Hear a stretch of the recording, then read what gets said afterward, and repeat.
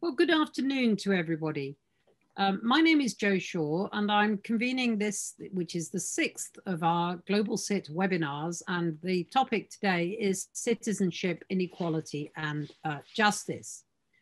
And as we explained in the specification for the webinar, which was presumably what attracted you to come here today, and to which you're very welcome, we felt that it was a good opportunity to look at the ideals of equal citizenship and equality of citizens, because although equality is so often invoked in relation to citizenship, in practice, we perhaps mean quite different things when we use this concept from a variety of different perspectives, disciplinary perspectives, also different national backgrounds, different backgrounds from the perspective of how we experience citizenship. And so perhaps we thought it would be useful to look at how equality has been used by different scholars of citizenship, how they understand the role of equality in relation to citizenship, and to look also at what might be some challenges or threats that may be faced by citizenship that may be relevant to the question of equality. For example, when we look at how constitutions define citizenship. I'm going to briefly introduce the four speakers on this roundtable format webinar. And then I'm going to ask them to answer some questions, which I hope are reasonably open questions. And I hope that perhaps they might also react to what each other is saying. And then at the end of that, there'll be plenty of time for questions, which, as usual with our Global CIT webinars, we would invite you to place these in the Q&A, and I will pass them on to the speakers and direct them as appropriate. It's helpful, of course, if you say if your question is directed to one specific person or is directed to the speakers in general. So briefly, just to introduce the speakers, the first speaker on our first round will be Christine Hobden. Dr. Christine Hobden is a senior lecturer in philosophy at the University of Fort Hare and an ISO Lomzo Fellow at the Stellenbosch Institute of Advanced Study.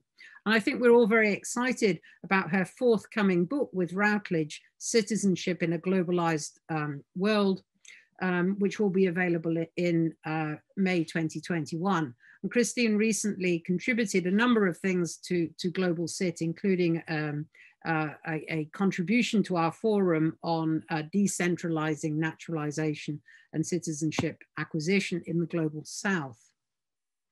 Then we have Dr. Tamar Hostovsky-Brandes, my apologies, Tamar, who's a senior lecturer at Ono Academic College's Faculty of Law in Israel, who has JSD and LLM from Columbia, where she was Columbia Law School, where she was a Finkelstein Fellow. She's written extensively on citizenship, including she's written around issues around Israel's nation state law and what that means for equality, self-determination, and social solidarity. Our third speaker in that round will be Professor David Owen, who's a professor of social and political philosophy at the University of Southampton. His research engages with citizenship, migration, and refugees, and he published a very well received book in 2020, What Do We Owe to Refugees? Finally, Rachel Dr.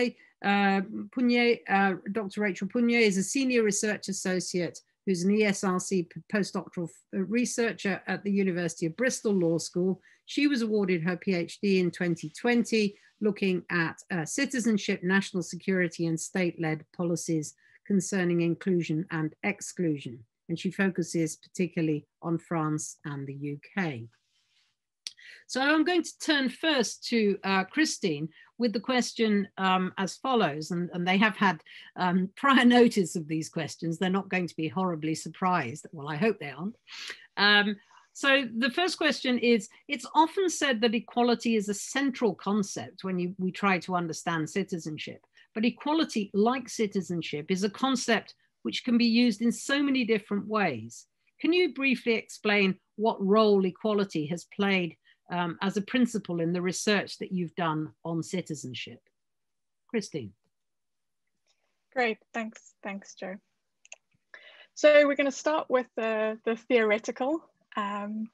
What I've been trying to do in my recent work on citizenship is to think through what a plausible normative justification for state-based citizenship can be, and then what living that citizenship justly would look like. So while my thoughts do have some things to say about migration and boundaries of citizenship, it focuses mostly on kind of the vast majority of people who live within the states that they were born in. But at the same time, they do that in a context of a very deeply interconnected and deeply unjust, in many cases, global context. So I'm going to present some of these ideas, which are kind of normative and sometimes quite aspirational, but also try to take real world circumstances quite seriously. So with that in mind, I think equality plays two main roles for me in my thinking. The first of which is as a foundational principle for what I think can help us to justify a state-based citizenship. And the second is when it comes to inequality, it plays quite an important role in shaping how I think the typical citizen should live their citizenship day to day if they're trying to do so justly. But for now, I'm going to focus on this foundational role that equality plays, because I think political equality especially is something that we need to try and maintain in our accounts of citizenship. So I think for now we have a system of a world of states, and that's something that we are living with for the foreseeable future.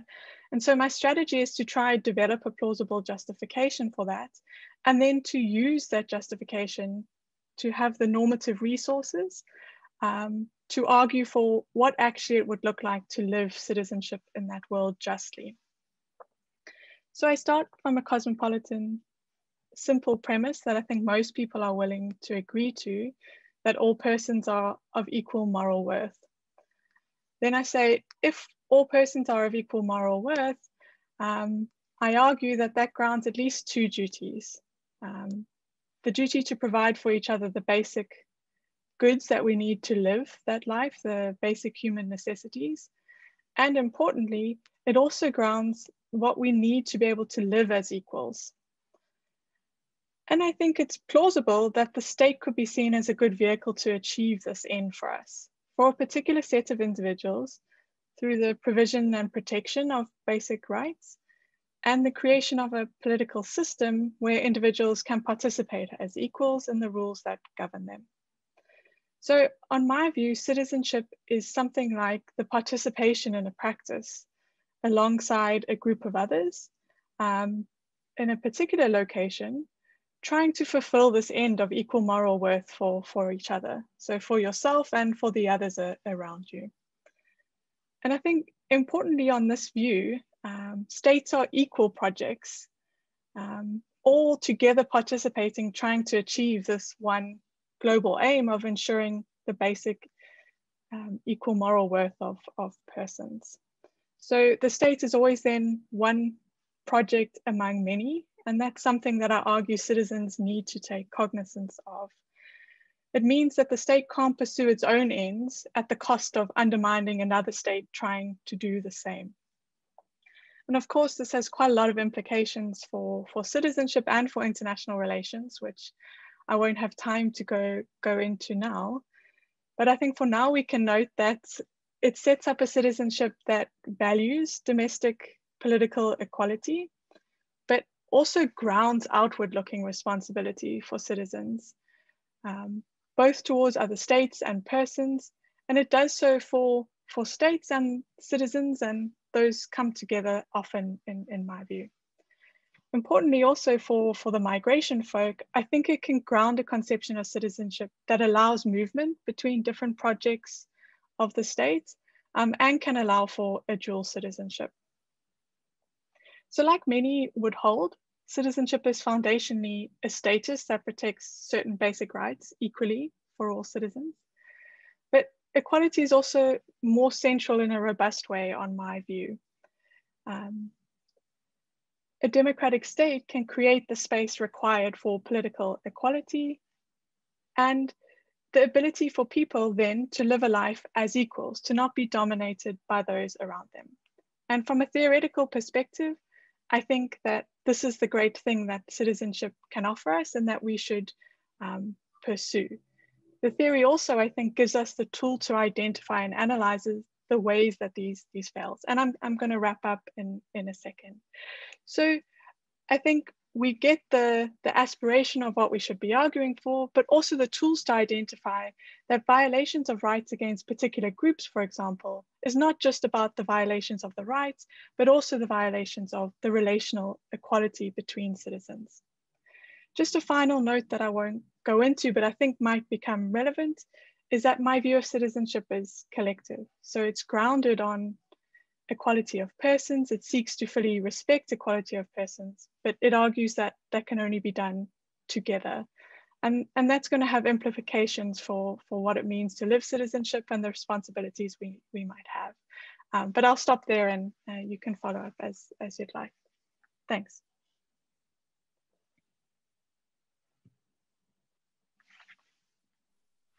Thank you.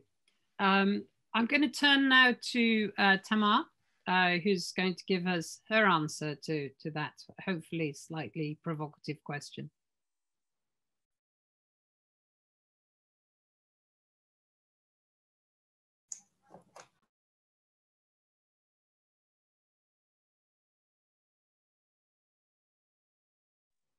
I'm afraid you're still unmuted. I'm unmuted myself several times. Can you hear me now? Okay, great. So the context in which I've mostly worked on these questions of citizenship and equality is a domestic local context of Israel. And this is the setting in which I've looked at these questions. And in Israel, in this context, the triangular relationship between nationality in the sense of national identity and citizenship and equality is very central and important in the context of what is the meaning for equality for the definition of Israel as a Jewish state. Now, the way the Israeli public discourse and Israeli law and Israeli Supreme Court have addressed this question has been through creating a distinction between citizenship, which is perceived and viewed as a formal status to which rights and duties are attached, and nationality in the broad sense of belonging to a political community with shared values, with shared solidarity, with kind of a broader idea and more robust idea of membership. And since the court has been very persistent about the fact that Israel's definition as a Jewish state cannot be interpreted as a license to discriminate, what the legal framework that's been, or kind of the way that this issue has been framed, is to create a very strict distinction between questions or issues of individual equality and making it very clear that individual equality, that all citizens are equal in the sense of individual equality, but characterizing other issues of collective rights, of group rights, of cultural rights as separate issues that do not come within the realm of individual rights, but also that are not characterized at all as questions of equality. So claims for collect recognition of groups and cultural recognition are framed not as issues of equality, I think partly because then there would be an alleged contradiction between the definition of Israel as a Jewish state and equality. And since the claim, the perception is that there is no such contradiction, all of these collective issues of belonging and membership in a political community cannot be characterized as questions or issues of equality.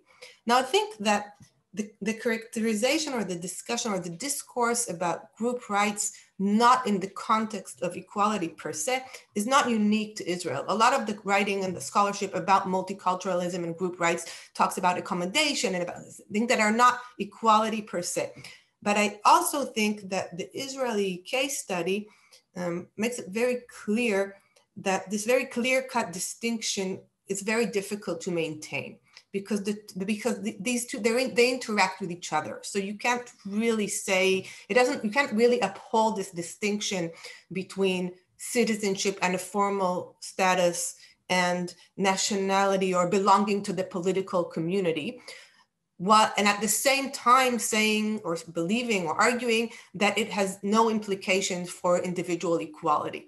You can't classify collective rights or group rights as something that belongs to another realm and say, yeah, we can discuss that, but we can completely separate it and distinguish it and say it has nothing to do with individual equality. It's not discrimination. Equality is just about discrimination, because equality is a more complex concept. And being an equal and being a true member, that was the word I was thinking, being a true member of the political community in a robust sense, not just in a formal sense, is also an aspect of equality. And I think these are questions and issues that Israel is struggling with today. And I think it's one of the questions, and one of the central questions before the Israeli Supreme Court now, with respect to Basic Law, Israel as the nation state of the Jewish people. The Basic Law defines Israel as a Jewish state, and basically explicitly says, it's unique in the sense that it explicitly states that the right to self-determination is in Israel is exclusive to the Jewish people. It has no recognition of minority rights, no recognition of group rights, no recognition of the Arab Palestinian minority in Israel at all. And yet the supporters of the law still maintain that it doesn't violate equality in any sense, and it has no real implication on individual rights. So whether you can even argue this, I think how do you entangle this tension is a very relevant question or issue in Israel today.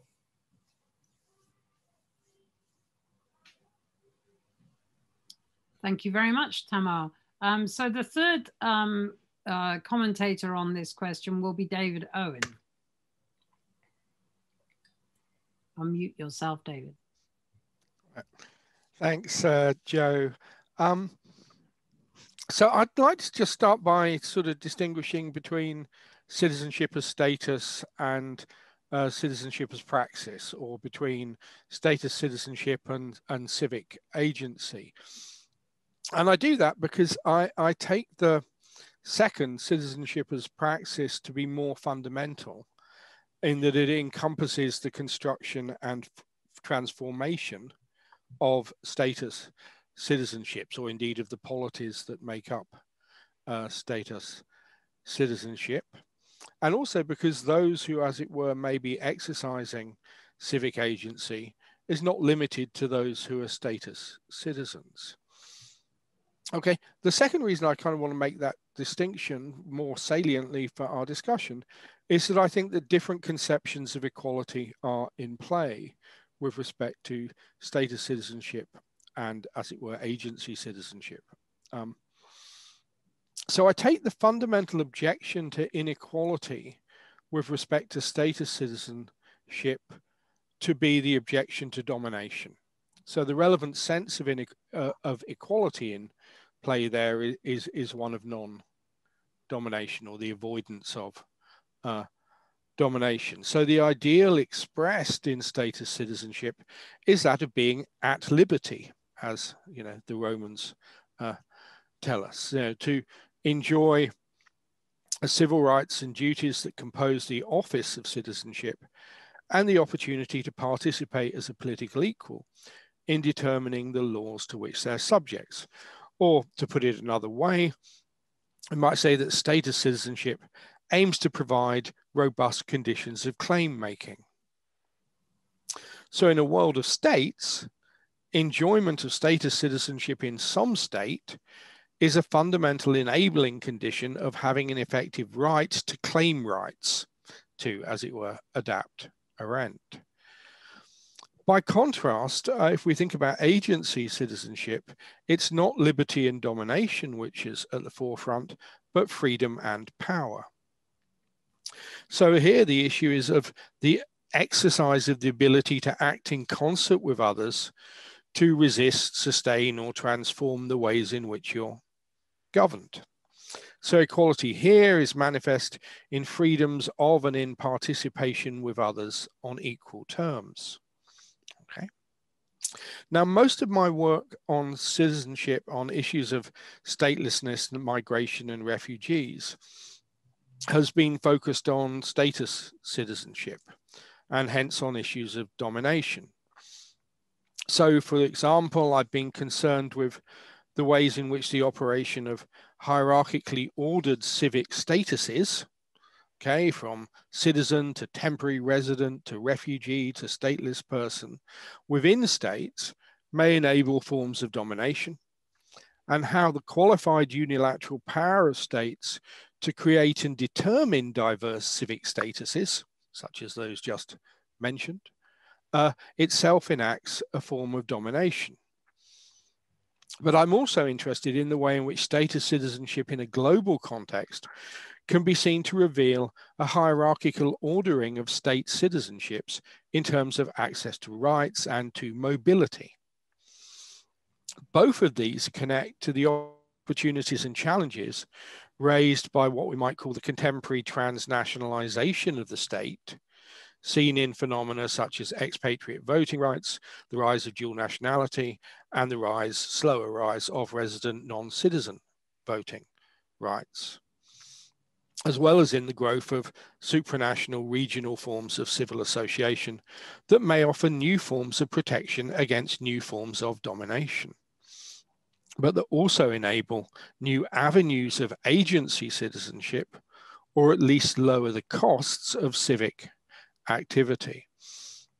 So all I kind of really want to say here is that the relevant conception of equality in play will differ as to which conception or which aspect, if you prefer, of citizenship one is concerned with. And hence it is, in my view, kind of like important to clarify what the value of equality is under those different conditions and what the objections to inequality are. And that will vary across those things, in my view. Stop there. Thank you very much. Now, finally, but by no means least, Rachel will be the final speaker in this round. Okay. Well, thank you. So just like all of the other speakers, equality has played a central role in my research, because one of the things that I've been looking at over the last few years is citizenship deprivation on grounds of counterterrorism and in the context of France and the UK. And as I'm sure many of you know, citizenship deprivation is in direct tension with equal citizenship, and especially with formal equality. It's in direct tension with formal equality because the laws and practices of France and the UK, they primarily target individuals who have acquired citizenship after birth and or individuals who hold multiple nationalities. And so in essence, they make distinctions within the citizenship body according to the degree of foreignness of the individuals. And equality, the principle of equality has played, I would say, a paradoxical role in the evolution of the powers. So for example, at the beginning of the 20th century, both France and the UK, they included temporal restrictions on the exercise of their powers. So the idea was that, so in the UK, for example, naturalized citizens who had acquired citizenship for less than 5 years and who had committed a crime could be deprived of their citizenship. But after 5 years, they were immune from the exercise of these powers. And there was a similar-ish provision in France, and the time span was 10 years.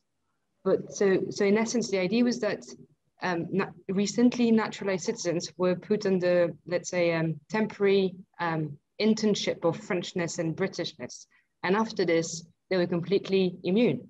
And the argument behind this immunity was an argument of grounded in equal citizenship. But what we've witnessed is that post 9/11, in the counterterrorism context, both from France and the UK, they've tried to completely get rid of this time span or time limit. And they've also tried to expand citizenship deprivation to birthright citizens.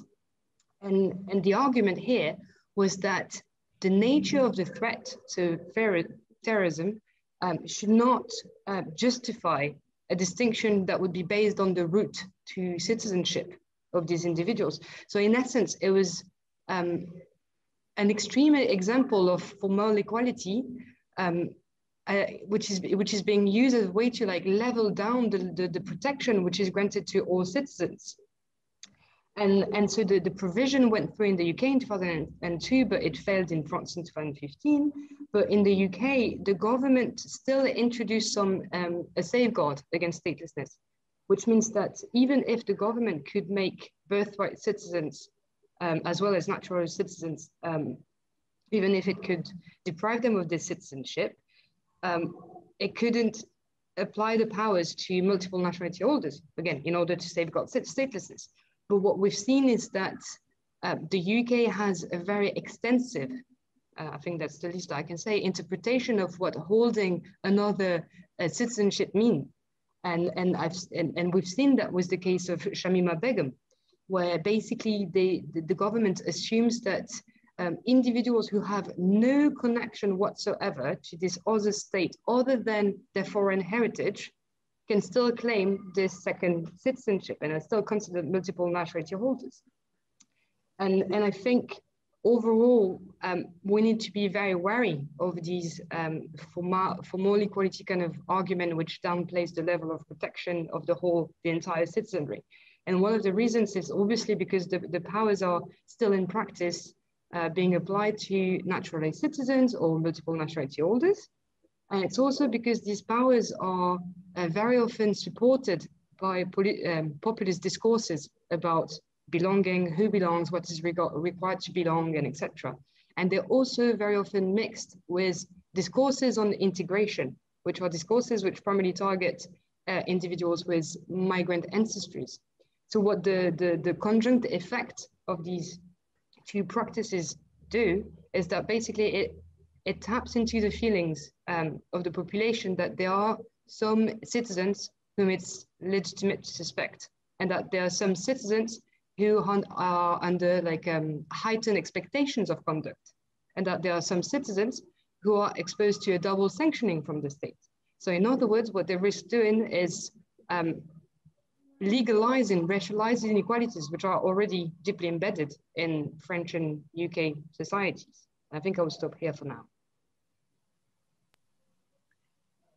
Thank you very much. Thank you to all four of you for being so brisk in your in your initial statements and for illuminating so many different aspects of citizenship. And we could have made this, of course, an even bigger conversation if we'd included even more people, but then it would have become unmanageable. So we're going to turn to a second round of questions. And in that context, I might warn the two people who are coming first that Rainer Bauberg has already placed some questions for them into the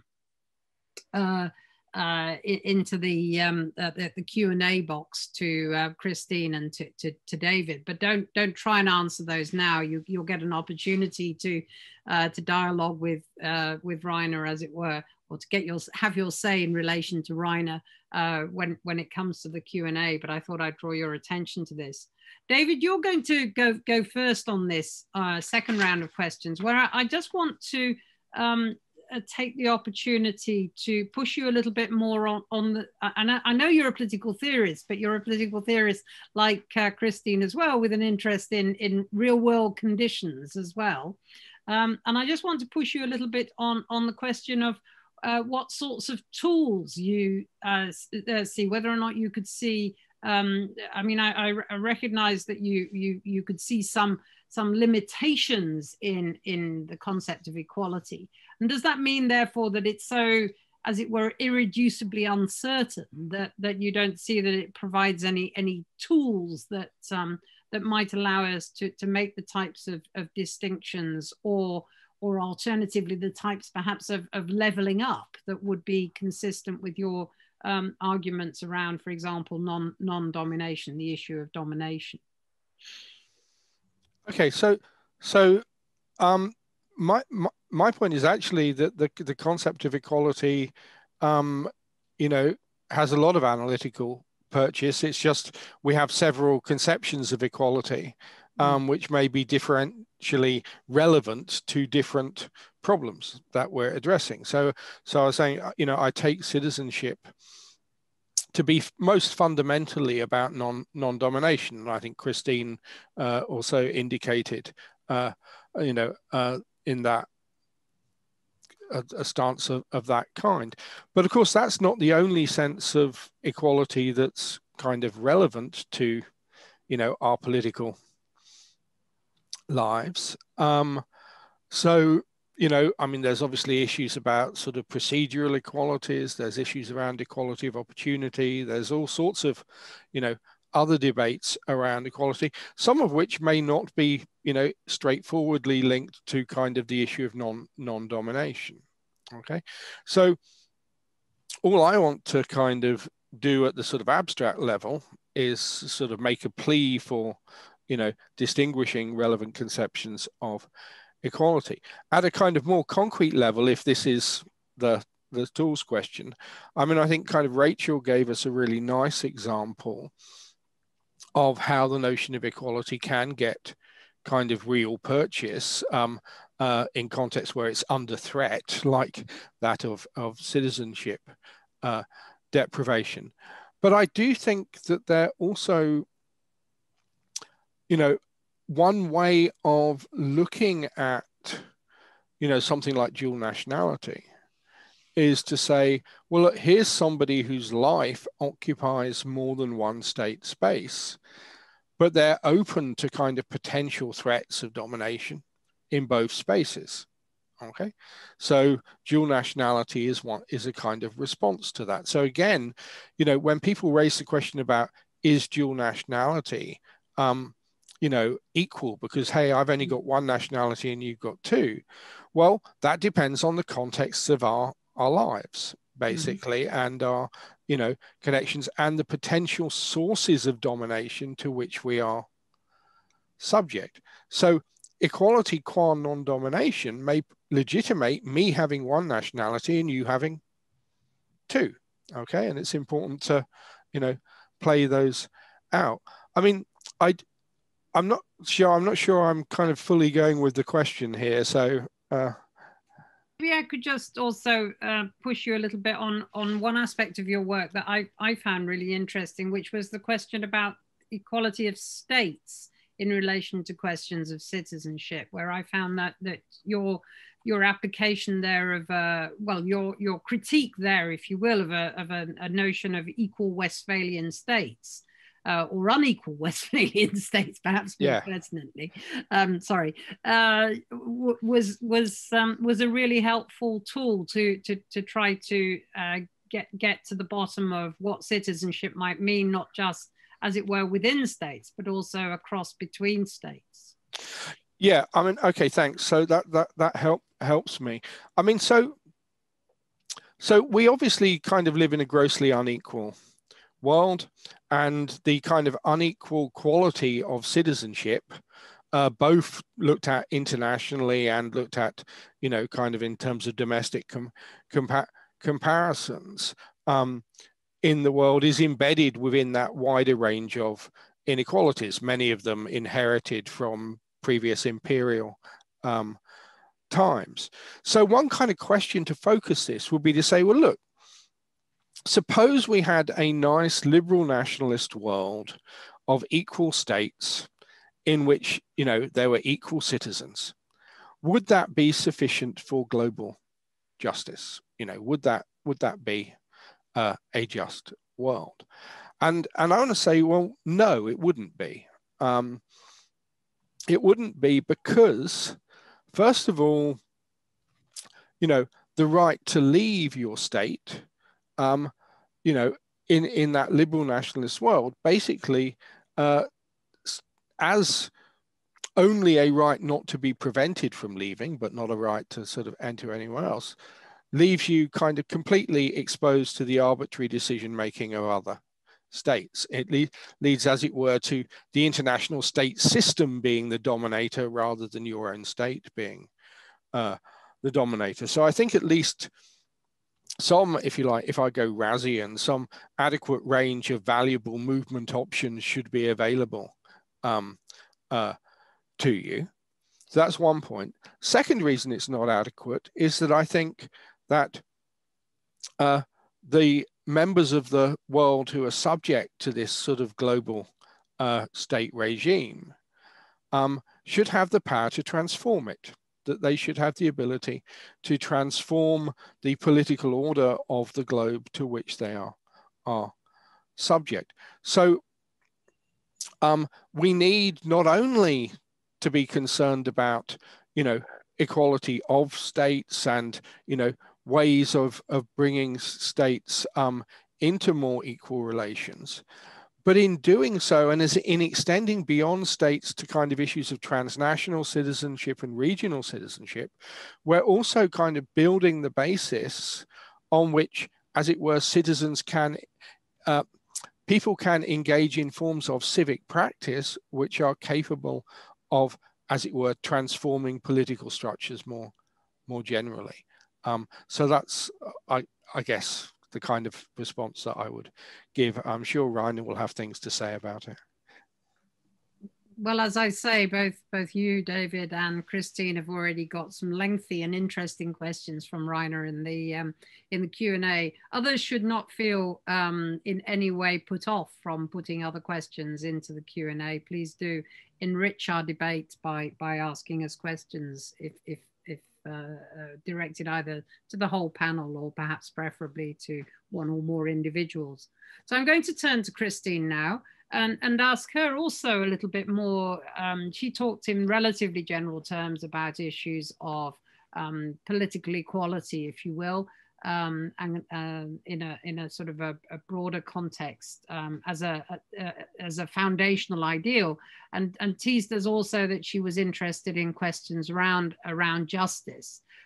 So can you amplify a little bit more what some of the practical implications might be for your theories of the political equality of citizens, particularly in the context of work perhaps on the global south, where you've been working on South Africa, and doubtless you've also taken an interest in some of the other some other states where naturalization, for example, as you wrote in your contribution to our Global Cit Forum, where naturalization is by no means such a common practice as it is in many states in the global north. So can you tell us a little bit more about how you would think about some of the tools to instrumentalize some of the more, and I don't use this in a negative sense, some of the more abstract and very interesting points that you made in your first contribution?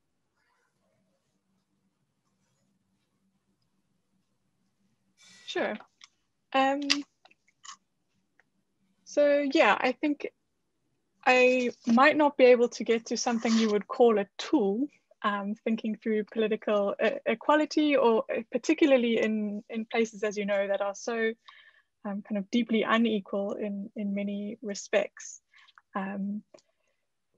But I think the first thing that we get when we focus on political equality, and again, it's quite an abstract concept, but what I'm interested in is trying to shift the perspective of citizens, of how we think about ourselves as citizens, as a first step to then informing how we might act on trying to change the institutions and the society in which we have.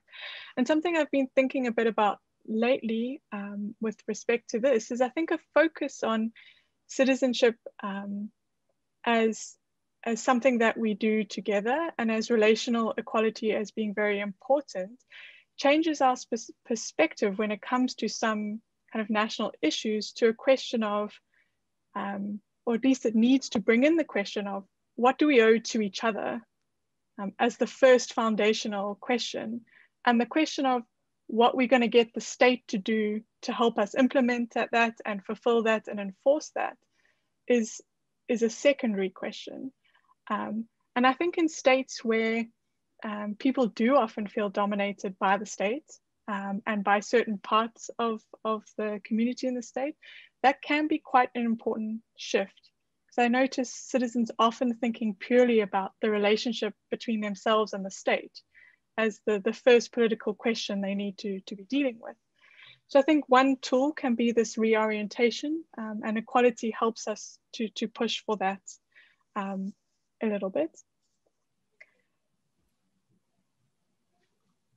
Do you want to follow up, or should I continue? Sorry, I forgot to. No, I was just making a note of something, but okay, you, sure. you've still got a few comments to make in this section, yeah? Or did you finish? Sure, I think I could say one more thing if we have space for it. So I kind of wanted, in a way, it's a response to your question, but I also found it really interesting listening to what David had to say about your question about equality of states and the hierarchies that come up when we have kind of deeply unequal states in the world order. And I completely agree, and this starts a little bit to answer Reiner's question as well, but we'll go back to that it's not just enough to have just independent states. There's something really important about how those states interact with each other. So I think another tool that really is useful from how I think about equality right from the very start is that it also includes the idea that states have to be considered as equals. And we know that in practice, that's not a reality. It's a very performative commitment to equality on the global stage. But my strategy, whether it's going to be effective or not, is to try to leverage that performative commitment. So if states want to claim to be equal sovereigns, we can keep outlining what that might entail. And I think as having that as a background to one's citizenship also gives tools to citizens in states that are often marginalized in the global scheme of things to be able to push further for what equality really means. Because as has been pointed out, kind of equal citizenship in your state when you're being dominated by another state or another system loses a lot of its weight and value. Okay, I think I'll stop there. Thank you very much. The third contributor on this question is Rachel. And Rachel, I wondered if you would be open to the suggestion that it isn't always equality that is the defining concept here.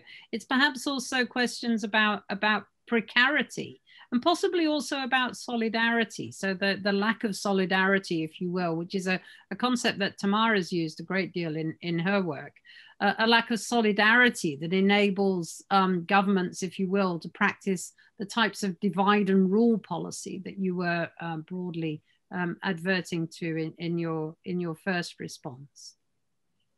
Yeah, I think that's definitely a good way to put it. But then that still means that basically the state sees different citizens differently. The state just assumes that there's some citizens who are under different expectations of conduct, or who are under different levels of sanctioning. So and I think that's, especially in the French case, that's this kind of uniformity of the citizen body and the solidarity between all of the citizens and etc. is very much a myth that has been contradicted empirically and historically and etc. And I think one of the ways to see how this kind of like relationship of equality and justice and fairness and citizenship deprivation plays out is to look at how the courts have approached it. Because if you think about France and the UK, they have very important frameworks that protect justice, solidarity, equality, and etc. But what we see is that the courts have, in France and the UK, they very much struggled to uphold these principles in the context of citizenship deprivation. And what they've been doing a lot is to defer and exercise like judicial restraint in a sense that they've granted a lot of leeway to the executive to act. And I might be actually taking a tangent here because I'm not sure I'm answering your question anymore. But if I'm still going to carry on anyway, if that's fine. And so there's a couple of reasons for this. So one of the primary reasons is that we're dealing here with a measure that links with national security, and national security is an area where the state enjoys broad discretion. The other reason is that we're dealing with citizenship, and the state still enjoys some important discretion in setting out the contours of their political body, of their citizenry. And the other thing is that citizenship in France and the UK is not defined by law, other than through the modes of acquisition of citizenship and the modes of loss. So it's very difficult for the judges to know what is it that the individuals lose when they lose their citizenship. So they're very much going into uncharted territories, and they have to kind of draw on socio-historical images of citizenship and etc. And what they've been doing, one of the effects of deference and judicial restraint in these areas is that the courts have accepted the idea that the state had a separate claim to sanction the breach of allegiance of the individual with regards to the state. So they've accepted that citizenship deprivation could be used as a duty to sanction allegiance or lack of loyalty, even when the individuals are not assessed to be a threat to the state anymore. And here too, there's very little legal grounding for this. So loyalty, allegiance, and etc. legally, they are dealt with treason laws, but not citizenship deprivation. And they kind of reviving even images of citizenship that were present during the interwar period when France and the UK were colonial empires and etc. And there's very little to be gained from reviving these images. And in the French context, the way that the courts have kind of tried to justify this breach of allegiance was to say that citizenship deprivation, in essence, reversed the effect of naturalization. So they, the individuals came into the country, and it was, yeah. Well, I don't know. Maybe I'm going to stop here. I don't know if you, yeah. Yeah, that's fascinating stuff, and it's terribly relevant, but I'm also awfully conscious of time and looking at the fact that we've got one more person and then a whole other question where people are going to have to stay very brief. Tamar, your reflections on issues around the further reflections on citizenship and equality. I wonder if I could push you a little bit and just to draw your attention to the fact that you've also got a question in the box already to be thinking about. Just to push you a little bit on the question of religious accommodation, if you will, because I wondered to what extent you regard the Israeli situation as a sort of a special case, or whether you could think about any parallels between how some of those questions are dealt with in Israel, and say the vigorous secularist approach that is ostensibly at the root of, say, the connection that's been drawn in the law in France between the wearing of the burqa and citizenship status. If you don't have views on that issue, that's fine. But I tell you that my notes says veil, so I was actually about to give that example that I just scribbled, and we didn't coordinate it. So yes, so I'm going to go to the tools, and then I'm going to actually connect it, because I wrote to myself European Court of Human Rights veil cases, and I do want to bring the things together. When you started talking about tools, the first thing that came to my mind that I'm a lawyer. So what I generally think about is what can and can't be achieved through the law. Okay, these are the tools at my dispense are the legal tools. And I think that if we're talking about the context of citizenship in the robust sense as membership in the political community, and we're talking about equality of citizenship in that robust sense, I think that law in general, in Israel also, but not only in Israel, has done a very poor job of addressing law and lawyers, of addressing equality in that sense.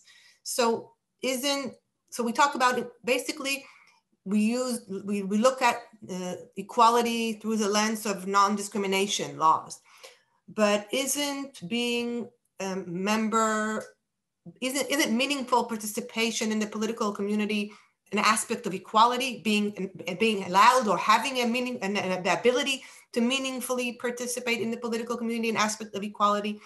Isn't recognition of a minority group an aspect of equality? Shouldn't the law address recognition as a question of equality? Should accommodation not be looked at as a question of equality?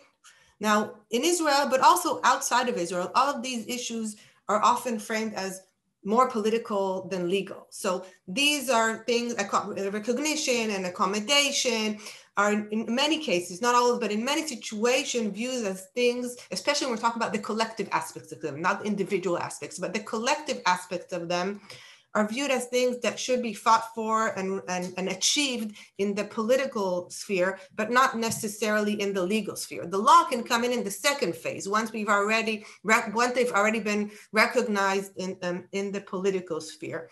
And I think that the law has a very hard time, and lawyers have a very hard time in characterizing these types of questions of recognition, questions of cultural accommodations, questions of minority rights, as questions of equality. And I think that lawyers have an even more difficult time when various aspects of equality contradict each other, as the Vail cases, I think is what happens as in the Vail cases in the European Court of Human Rights. So the court is very confused in the sense that it's having a difficult time characterizing where the equality issue is. Is the equality issue at stake the prohibition to wear a veil? Or maybe the equality issue is that this entire practice is incompatible with equality? And how do we reconcile the individual aspects of equality with this kind of general principle of equality? And I think that we cannot talk, the tendency of lawyers to kind of look at this very narrow prism of status and equality attached to status does not enable us to accord equality or look at equality or understand or fully understand equality and its complexities.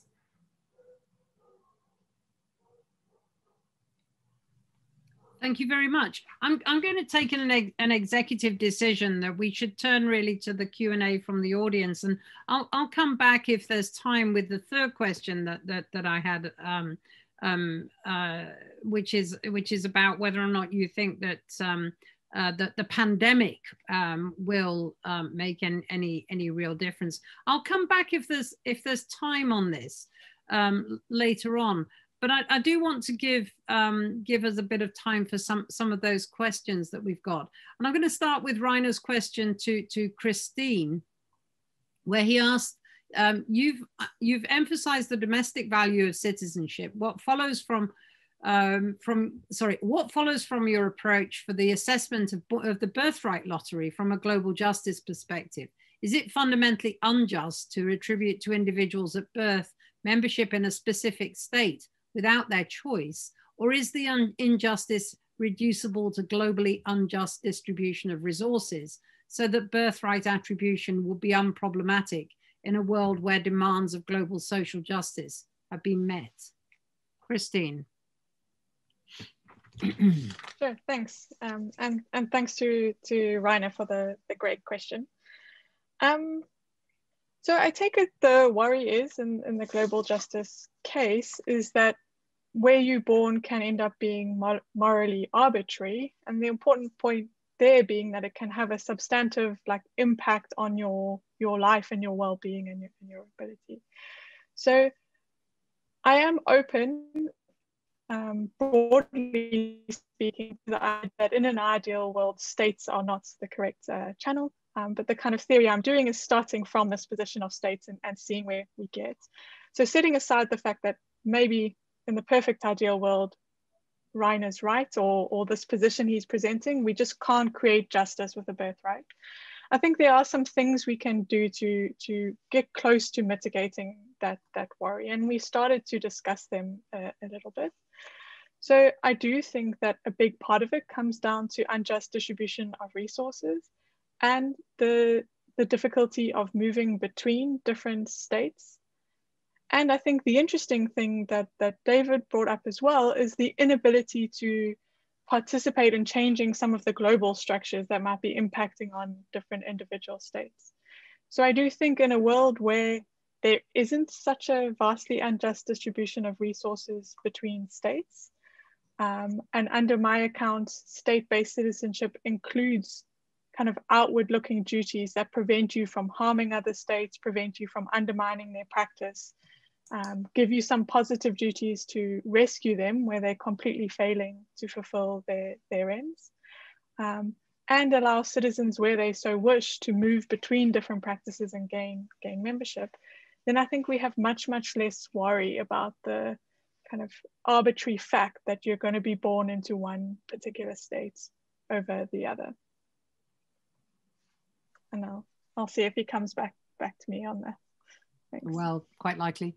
So rather than having two Reiner questions in one after the other, we'll move instead to Marie-Lise Jacobson's question, which is really a question to Tamar, but it might bring David back as well. Marie-Lise Jacobson is very interested in hearing Tamar's views on David's remarks on the difference in status and its effects on praxis, and also vice versa. And her question specifically is, to what extent can denizenship be practiced in an ethnocracy like Israel? Can you still pursue a liberal citizenship project in a situation where you are not encouraged to follow a communitarian citizenship project as an ethnic minority member? I think that's actually an important question. It's maybe the central question in a slightly different version that I'm concerned with. And my short answer would be no. My short answer would be that the communitarian project has to be redefined. And the communitarian project has to be redefined in a way that it will encompass all citizens and allow for participations of all citizens in the communitarian project. I don't have one view or one answer. I don't think there's only one answer or one model into what this communitarian project would look like. I think there are various communitarian models. I think some of them may include models of minority group rights, of recognition of group rights, of various complex relationship between minorities and majorities. But I think that the communitarian project, the joint project, has to be one that encompasses all citizens and allows for participation of all citizens and allows them to strive to be part of the project. So yeah, this is one of the challenges that one of my central challenges, one of the things I engage with most often in my work. Okay. Yes, I was going to say I'd invite David to come back, and then perhaps I'll invite you to address Reiner's question. Okay, so yeah, I mean, I very much agree with what Tamar just said, but I'd probably push it just one step further, and I don't know whether she'd agree with this, that one part of, as it were, reconciling the sort of liberal citizenship and the communitarian project might require a kind of transformation of the state. You know, so it might require, for example, dropping of the whole notion of kind of like two-state solution in relationship to Israel, and going for the sort of single state, perhaps with federal issues. In other words, I want to kind of suggest that in a context such as Israel, where there's such kind of deep economic interrelation of the Palestinian territories with Israel, it may not just be a matter of kind of including all citizens in the communitarian project. It may be a matter of, you know, thinking of all those who are kind of subject to various kinds of authority and rule.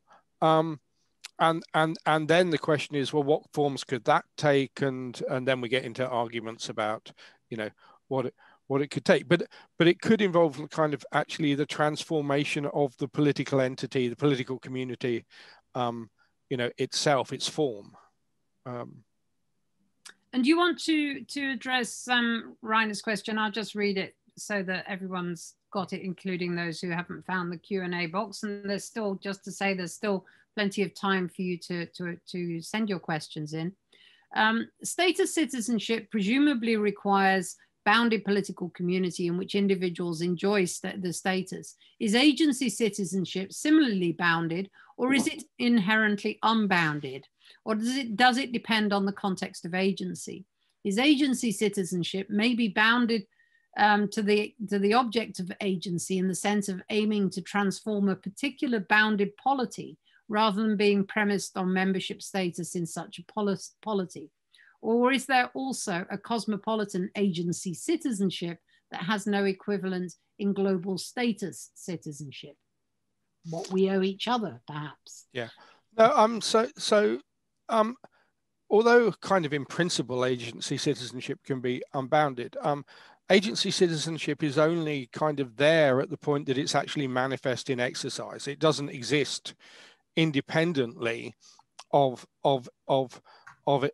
its exercise. So in that sense, it is dependent on the context of agency and bounded with respect to the object of agency. So let me just, because that's a bit abstract, let me just give an example. Okay, so which also helps illustrate something further about this. So take indigenous peoples. Okay, so indigenous peoples, Canada, Australia, New Zealand, all over the place, Latin America, have been engaged in struggles to be recognized as equal citizens of the state they're in, but also to problematize the kind of claims to sovereignty of the state they're in and to assert their own sovereignty as political communities.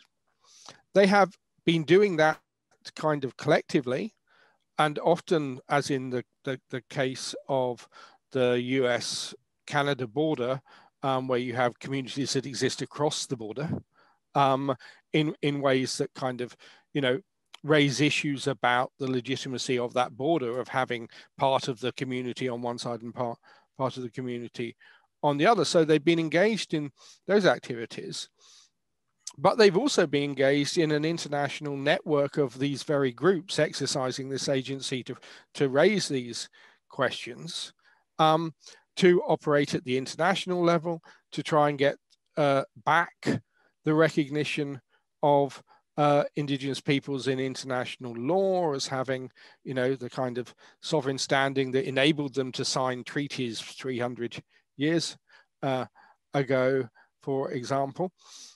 So these are examples of agency citizenship. These are kind of people dispersed across the world, engaged both in kind of local specific kind of transformations, but also in regional and global, you know, transformations. So that gives a sort of illustration, if you like, of the sort of thing that I mean. And they constitute themselves as a community, as it were, a sort of democratic community in and through that activity and that joint activity that they undertake. Thank you. So we've also got a question from Martin Vink for Rachel. And before I ask Rachel that question, I would just say, want to say what tremendously, found your comments about the troubles with citizenship being experienced by French and British courts around deprivation in the absence of any sort of definition. So they're filling that definition with other concepts, allegiance, and it's a shame that we don't have anybody here who's willing to get up in the middle of the night from Australia and comment on the way in which allegiance and loyalty is being used in Australian citizenship in sometimes quite problematic ways. But also to think about other sort of constitutional concepts that judges could bring in to guide them in that way, and they haven't been doing that. But Martin's got a sort of another interesting angle on this question, which is to ask you to compare two cases. So he says we see the distinction between natural born citizens and naturalized citizens in many states, not only with regard to citizenship deprivation, but also with regard to high political office, such as the presidency in the US or Portugal. Clearly, both violate the equality principle, but in different ways. Whereas inequality through deprivation points at status precarity, inequality in political rights points at democratic inclusion. Do you see these as similar or different issues of inequality? Yeah, a great question.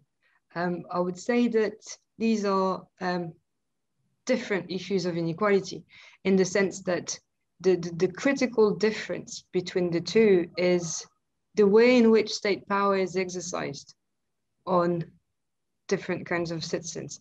And it's exercised in a way that is kind of adding to already existing inequalities of like accessing rights and except for certain categories of the population. And it's exercised in a way that kind of revives images of citizenship during the empire. So this thing that the state could exercise powers differently on certain categories of citizens. And to that extent, I think it differs a little bit from the inequality in accessing these high stages, which is different from equality in accessing political rights. I'm not sure my answer would be the same if it was restrictions on voting rights, for example. But yeah, I think I'll stop here. Thank you very much. Thank you very much, Rachel, and thanks to those who submitted questions.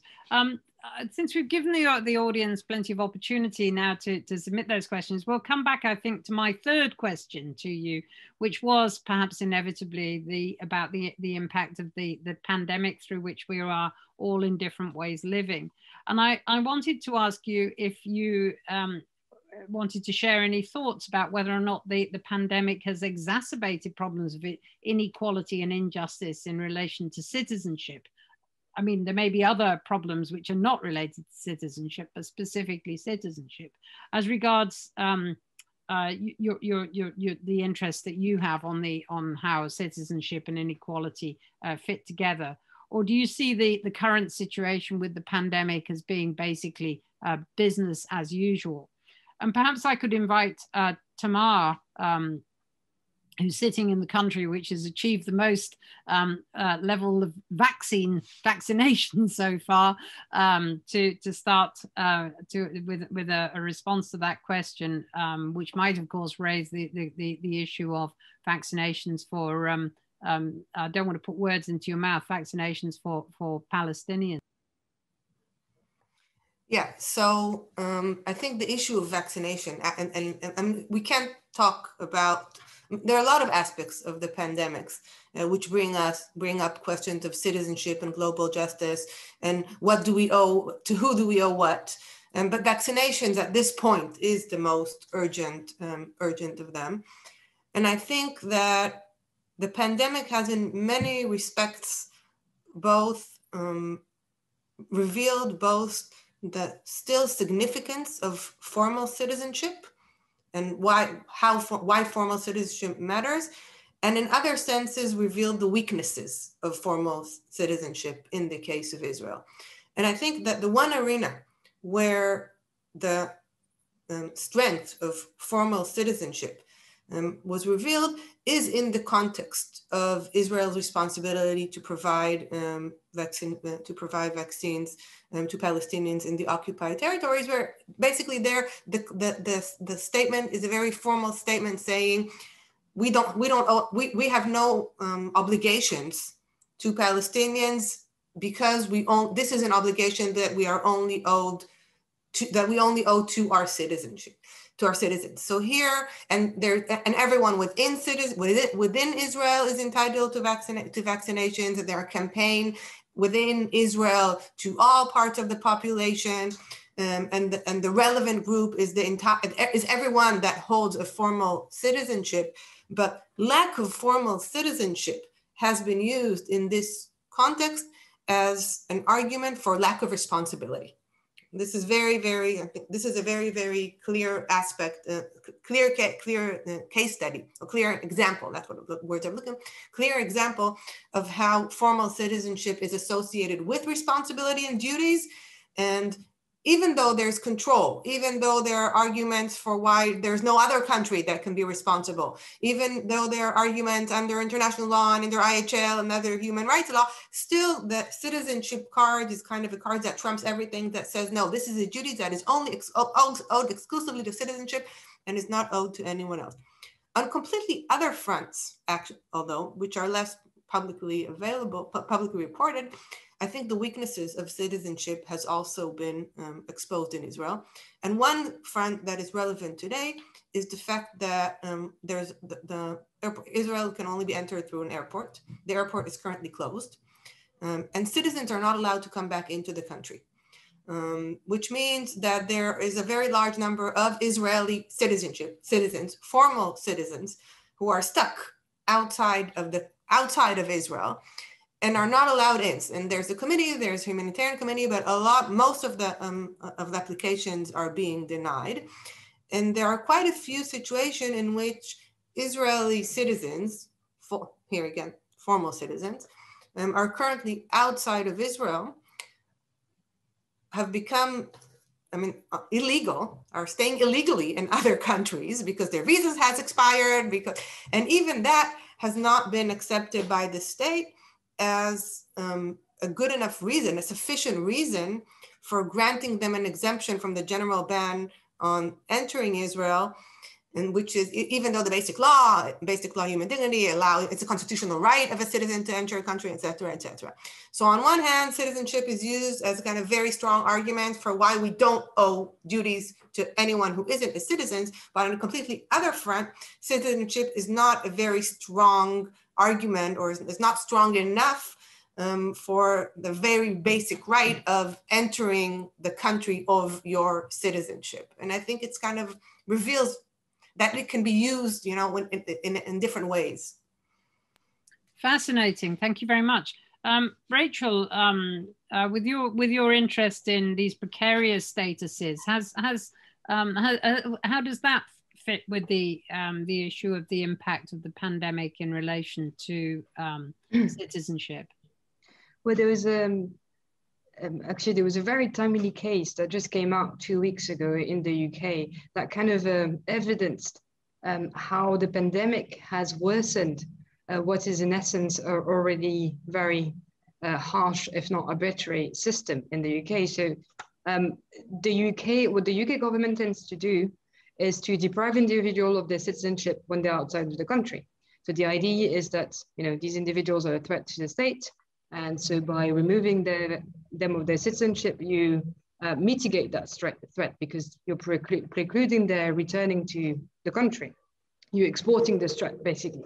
But it also means that for individuals, it's very hard for them to actually reach out to the legal frameworks that are present in the state because of complex issues of jurisdiction, and because of issues of actually engaging or instructing their lawyers. And I think the Shamima Begum case was actually a very good example of the kind of difficulties that these individuals are exposed to. So the individual in this case is called P3, and he's of Iraqi heritage. He acquired citizenship in the 1990s, and he was deprived of his citizenship in 2017 whilst he was in Iraq on the ground that he had links with Iranian security surveillance services. And so whilst he was in Iraq, he was trying to, he launched a claim to go back to the UK and to conduct his appeal from the state. But this has been refused. And basically what the case shows is that he has not been able to give evidence to his lawyers because he was fearing that these evidence would be intercepted by Iranian or Iraqi security services. And what he would normally do, and what he actually did in the past, was to go to a third safe country in order to instruct his lawyers. But because the borders were shut, he's just stuck in Iraq. And another issue for him in this case is that P3 has very important mental health issues, and he hasn't been able to access his medicine, again, because of the closing of the borders and because of the COVID pandemic. And these have been taken into consideration by the court in this case. And I think it's the first time that you actually see the effect of the pandemic on a citizenship deprivation case. Thank you very much. More fascinating stuff. Thank you. So turning now to Christine, would you like to give us your response to that question? Sure. Maybe just to follow on from Rachel there, I was thinking now about some quite practical ways in which I've seen in South Africa and neighboring Zimbabwe, just access to citizenship claims and documents that you might need have become very difficult for many people. So our kind of Department of Home Affairs kind of offices where one might need to go and get birth certificates, so on and so forth, have just been frequently closed, either due to the level of lockdown, or every time a case is reported there, they would then close for some days. And there's really been many people who've had difficulty accessing what they need. And also in terms of visas, simple things like a curfew, for example, makes it too difficult for somebody to travel from one Zimbabwean town to another within a day to apply for the certain visa they need, and so on. So in that practical sense, I have seen in day-to-day just kind of the needs one has to live out one's citizenship have become more difficult. I think overall, in terms of the theory, I don't think, or I haven't noticed yet, the ways in which the nature of the problems of inequality have changed because of the pandemic. I think a lot of forms of inequality have been exacerbated in many ways. And if we think of something like the vaccine, I think there is inequality in access to that right to health, but we're going to see that develop into relational inequality when we have certain groups of people much more likely to be vaccinated and have access to certain goods that others are not then allowed to have, like travel and so on. So maybe to end on my kind of hopeful normative position, I think the best we can hope for is the ways in which kind of global inequality and domestic inequality have been highlighted, as well as kind of the need for collective action, might help prompt us to do something in order to create a slightly more just regime. I think that's kind of the most hopeful spin on the situation. But yeah, I'll leave it at that. Thank you. Then finally, David, I'd be very interested to hear your response to this question. Okay, I mean, can I just start by reminding us that WHO guidelines for pandemics explicitly do not call for closures of borders. And indeed, you know, the Lancet reported that the policy of 167 states to fully or partially close borders generated very significant problems for treatment of the disease, particularly in the global south. It's worth noting as well that at least 57 states did not exclude asylum seekers from the closing of borders. So they basically stopped access for people claiming asylum. Refugee resettlement was essentially suspended across these periods. So when we're talking about kind of citizenship, yes, you know, the pandemic illustrated, you know, inequalities within states, particularly actually of the position of non-citizens within states. And now with vaccine distribution, we're seeing it illustrate, you know, global inequalities as well in terms of, you know, which states are getting the vaccines first, etc. But those who do not fit neatly into the state citizenship model, those who are not happily contained within that model, undocumented migrants, asylum seekers, etc., have in many ways been most kind of dramatically impacted. And I kind of want, because I don't live in, I'm not optimistic, I will end on a kind of depressing note, which is that in many ways, the kind of vaccine has seen and has motivated increasing border surveillance, increasing appeal to the use of biometric measures to control movement of people, and has given further impetus to what Eilert Shahar kind of refers to as the shifting border. The border that extends outwards from the state, potentially even on an individualized level, okay, as well as the border extending into the state, generating kind of constitution-light zones where rights are not properly protected. I mean, remember in the US, 100 kilometers from the border, internal to the US, which takes up 2/3 of the US population, is essentially a constitution-light zone with respect to the enforcement of border law within the interior. And I think that the pandemic has, if anything, only strengthened those elements within the securitization of borders, which were already a problem. So, that I do not see as hopeful, very really.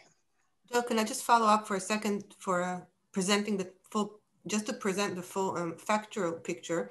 Israel actually has vaccinated asylum seekers and undocumented migrants, and has even opened centers for vaccination in the neighborhoods of undocumented migrants, stating that there will be no enforcement there.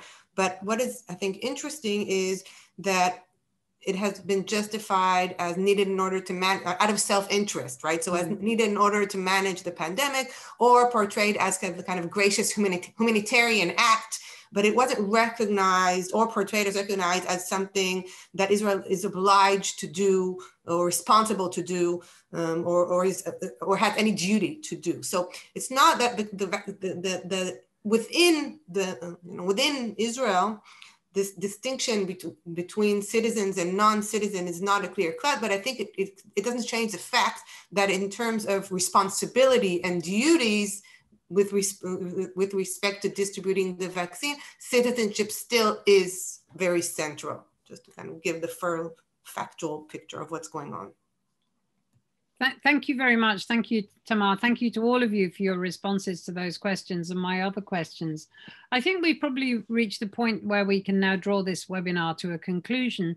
And I just want to put on record my thanks to all of the participants, the 4 roundtable speakers, the organizers in the Robert Schuman Center, especially Valentina Bettin, and all of those who've come along and participated and particularly posed questions to us.